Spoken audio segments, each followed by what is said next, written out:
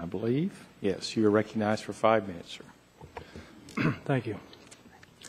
Chairman Fleming, Ranking Member Sablon, and members of the subcommittee. Thank you for the opportunity to testify before you today concerning NOAA's fishery science. I'm Captain David Nelson, and I've been fishing the South Atlantic region in Florida my entire life. I represent all American fishermen, recreational and commercial, as well as the American seafood consumer. Many of the people I represent were here for the rally in February 2010, the Fishermen's Rally on Capitol Hill. Many coastal communities along the South Atlantic, from North Carolina to Florida, are suffering an economic crisis because of the chronic and well-documented lack of basic data and flawed science that has been used to determine the health of their fish stocks, as we've been talking about today. A prime example of these problems is the current closure on red snapper fishing in the South Atlantic from North Carolina to Florida.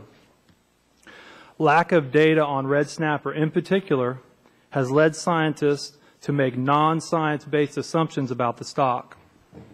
The evidence is clear in the first stock assessment known as CDR-15, completed in 2008. In this assessment, scientists had to create catches or landings of fish that did not happen so that the computer model results would fit the minimal data that was available. I want to repeat that because it's worth repeating. In this assessment, NOAA scientists created catches or landings that did not happen.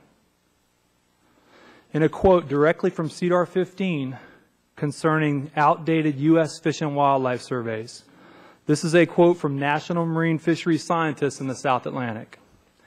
Data from these reports, talking about the U.S. Fish and Wildlife surveys, data from these reports were not supposed to be included because the U.S. Fish and Wildlife Service deemed these data untrustworthy, but they were used anyways. Since they were used anyways, despite their unreliability, in CDR-15, over 30 million pounds of red snapper landings were created from thin air using these outdated fish and wildlife surveys. They were used regardless of their unreliability, as I said before. In other words, red snapper were deliberately killed off in the computer, not by fishermen. Just 2 years later, the 30 million pounds of fabricated landings were corrected in a new assessment known as CDR-24. After an independent review by Dr. Frank Hester found serious flaws in CDR-15. However, these fabricated landings, the 30 million pounds that was created out of thin air, forced a closure of the red snapper fishery in January 2010. This cost many people their jobs, caused businesses to suffer severe economic losses, and millions in lost tax revenue for the states and federal government. This vital fishery is still closed today. Due to the many flaws that were found in CDR-15, the National Marine Fisheries agreed to do another assessment on red snapper called CDR-24, as I've already mentioned. This was completed in 2010 with the full involvement of fishermen and other stakeholders. The 30 million pounds of fabricated landings were corrected, and it looked like an accurate assessment would be produced with CDR-24. Unfortunately, this did not happen because a computer model was chosen that destroyed the stock before 1975, before there was any data on red snapper, before any data on red snapper even existed. In CDR-24, a computer model was deliberately chosen that destroyed the stock with artificially created poor recruitment, which has to do with spawning potential and the number of offspring that the stock produces, based on zero science. This simply means that this stock of fish, one of the most highly reproductive species known to science, did not produce enough offspring to maintain its own existence.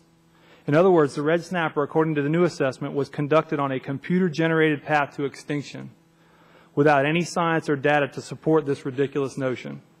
This goes against all available science on red snapper and disregards the best science available on the spawner-offspring relationship known as the spawner-recruit curve. What happens is you have a certain number of spawning fish in the population, as many of you have heard, and then those without data produce a certain number of offspring. If you have no data, you go by the spawner-recruit curve, which they did not. This is a complete violation of Magnuson-Stevens NS2, best scientific information available, as Mr. Schwab mentioned earlier, must be followed. Well, that wasn't followed in CDR-24. It was violated.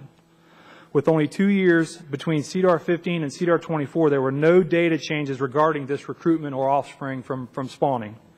However, Between the two assessments, the number of age 1 red snapper being produced from one assessment to the other was reduced by almost 6 million fish in a 20-year period.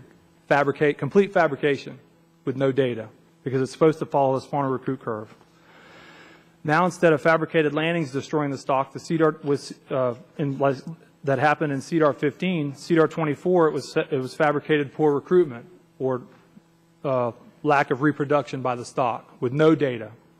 Here's an explanation of the poor recruitment before 1976. These are National Marine Fisheries scientists, quote from a National Marine Fisheries scientist involved in this assessment. Without any data prior to 1976, there is little information to estimate those historic recruitment deviations with accuracy. Thus, the estimate of historic recruitment should not be considered reliable. That's a National Marine Fisheries scientist about a closure that's going to shut down, make people lose jobs and shut down businesses.